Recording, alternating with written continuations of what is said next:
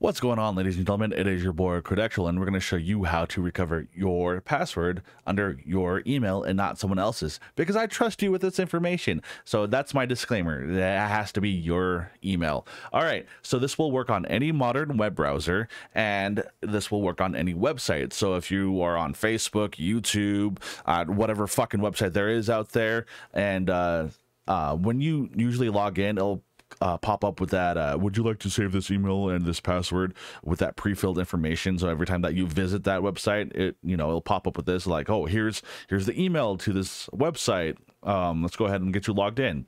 So yeah, highlight the password in the password text box, right click, hit inspect or inspect element. Then it will say input type. Then within those quotes, you're going to double click on it or right click and hit HTML edit or edit. Then you're going to type in text, hit enter. Then it'll pop up with the password 𝗵𝗵𝗁𝗀𝗃𝗃 penis #1. So yeah, this information's real. I created a dummy account under a VPN. I don't give a shit if you guys jack this account or not. I couldn't care less.